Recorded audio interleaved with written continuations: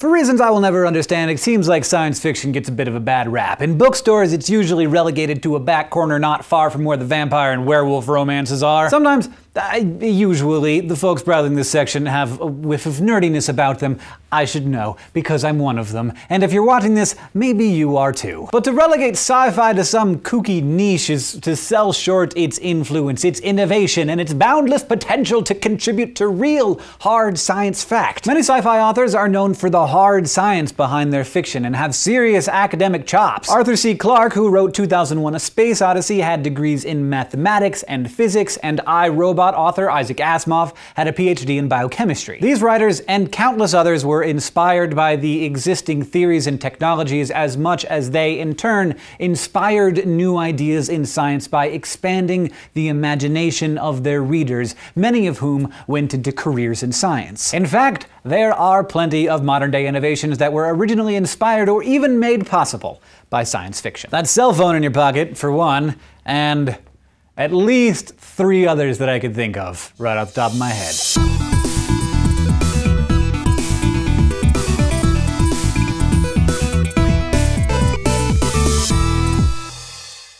These days, you can't swing a lightsaber without hitting a cell phone. You'd be increasingly hard-pressed to even find a person in the US that doesn't own one. But it wasn't always so. The first mobile car phones showed up in the mid-1940s, but 20 years later they were still operated more or less like expensive radios, and they didn't work very well because the operating network could only support a few users at a time. And they were still tethered to a home base, in this case a vehicle. Phone companies like AT&T were working on improving this kind of technology, but Martin Cooper, an engineer and executive at Motorola, was thinking about a new way to communicate that allowed even more freedom. In the 1970s, he was thinking about this stuff, and one day he decided just to take a break, put his feet up, and catch an episode of Gene Roddenberry's Star Trek. Captain Kirk was in some kind of trouble, naturally, and he pulled out a small, handheld pocket communicator to call the bridge. The light went off in Cooper's head. Kirk didn't have to call a switchboard to direct his call. His nifty little communicator wasn't attached to his transport shuttle. It was just right there in his hand. Cooper knew that the future of phone communication had to be in small, handheld, person-to-person devices, supported by a large network. To others, that kind of Star Trek technology was way fantasy, but to Cooper, someone at the forefront of mobile communication technology, it was an objective, and he made it happen. Cooper himself made the first call from a handheld cell phone in 1973 on the sidewalks of New York City from a huge brick of a device called the Dynatac. Who did he call? His chief competitor at Bell Labs, just to rub it in. The Dynatac hit the market in the mid-80s with a charge that lasted 30 minutes. You'll remember them as those huge beasts that Wall Street execs and pastel-clad drug dealers used in many 80s movies. Obviously, we have come a long way since then. This is currently controlling my teleprompter. So thank you, Star Trek. Going back a century or so, inventive minds were thinking about ways to travel underwater. Most concepts for submersible vehicles never left the drawing phase, and ones that did were often made of leather and wood and couldn't move or stay underwater for any length of time, which is not very practical. In 1864, the Confederate Army launched their hand-cranked submersible, the CSS Hunley, which successfully sank the USS Housatonic, but it also sunk itself in the process. So the world was still waiting, really, for the first submarine. It wasn't until 1898 that the Argonaut, the first truly successful submarine to operate out in the open ocean, slipped underwater and creeped from Norfolk, Virginia to Sandy Hook, New Jersey, without sinking or crashing or killing her crew. Bonus. No doubt its American inventor Simon Lake, known as the father of the modern submarine, got plenty of handshakes and backpats, but his real triumph came in the form of a note from Jules Verne, the French novelist who captivated Lake with the notion of undersea travel with his famous book 20,000 Leagues Under the Sea, first published in 1870. Now, Verne may have gotten his idea for Captain Nemo's Nautilus from some of those earlier submarine plans, but his research was impeccable. His imagination was tremendous, and his design was feasible, especially considering that he was no engineer. Verne actually had an uncanny skill for crafting and expanding upon emerging technologies in his writing, sometimes creating sound solutions to ongoing real-world challenges. In the case of Lake's 11-meter gasoline-powered Argonaut, it had many similarities to Verne's fictional Nautilus.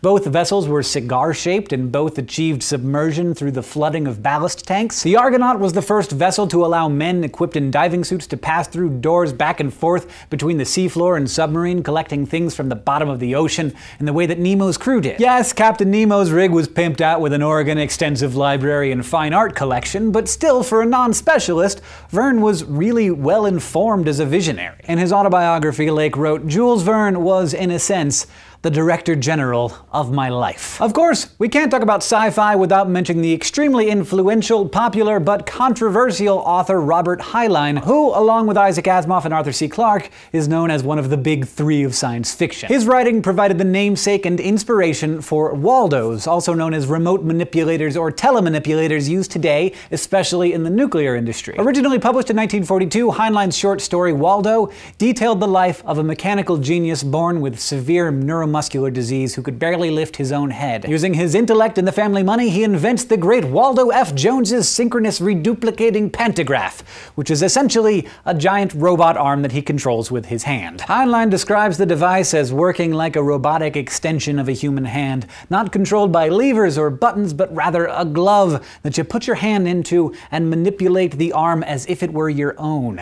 He envisioned different sized Waldos, tiny ones for micro-manipulations and huge ones for building construction. Naturally, this technology could allow a person to work remotely in an environment that was dangerous to humans, so soon both the need and the engineering behind these fictional robotic arms proved to be valid in the non-fictional world. In 1945, Central Research Laboratories was asked to develop a remote manipulator for the Argonne National Laboratory that was just starting work on the nuclear reactors for the Manhattan Project. The idea was to replace existing devices that accessed radioactive materials from above a sealed chamber or hot cell with a remote arm that could be manipulated through an adjacent wall. The resulting device was given the dubious name the Master-Slave Manipulator MK8, but they lovingly nicknamed these handy robo-arms Waldos, a nod to Heinlein. And one final example of how science fiction has made our lives kind of awesomer is the taser. Hopefully you've never personally experienced the acute displeasure of being tased, so if you want to live vicariously through countless victims, just search for taser on YouTube and you'll get an inkling of what it feels like to have jolts of unwanted electricity running through your body. Invented by aerospace scientist and physicist Jack Cover in the early 1970s, the taser was designed as a non-lethal weapon that could be used by law enforcement officers as a type of stun gun. Apparently, Cover was inspired by two things. One, an article in the newspaper that described a man running into an electric fence and being temporarily immobilized, and two, by an old Tom Swift sci-fi adventure book he read as a kid. Tom Swift and His Electric Rifle was published in 1911 as the 10th volume in a 100-book series written by the Stratemeyer Syndicate, a group of ghostwriters publishing under the pen name Victor Appleton. That same group also wrote the Hardy Boys and Nancy Drew series. The Swift books promoted benevolent science and technology through the glories of heroic invention in the spirit of teen adventure. In this particular book, main character Tom Swift heads out on an African safari to, kill some elephants and other megafauna. It was the 19-teens, they were all doing that. Things get crazy when his friends are held captive by some red pygmies. Oh my gosh. Whereupon Tom unleashes his newest invention, the electric rifle. The gun pretty much looked like any other old rifle, but shot bolts of electricity instead of bullets and could be set to varying levels of intensity from tickle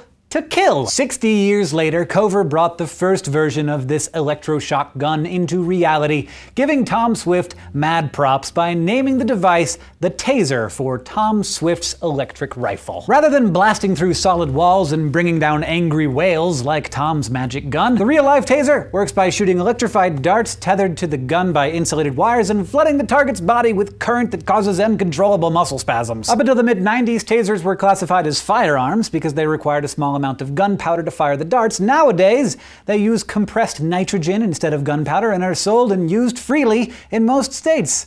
Yay! Now, while small amounts of electrical current are not necessarily dangerous and tasers can provide a good alternative to firearms, they can also be seriously dangerous, so don't go tasering your friends for fun. And also just in general, leave elephants alone. But still, pretty cool. Life imitating art, art imitating life. It makes a lot of sense. So much sense, in fact, that in 2000 the European Space Agency, looking to remain competitive with the US, asked the public to submit promising ideas from old and new sci-fi novels that might warrant a closer look with the advent of new technologies and materials. So you see, science and science fiction can be very cooperative when done well. The nerds shall inherit the earth, and as Jules Verne once said, anything one man can imagine, other men can make real. So let's get going on those hoverboards. I've been waiting since 1989, people. And thanks for watching this episode of SciShow. If you have any questions or comments or suggestions for us, you can find us on Facebook and Twitter or down in the comments below.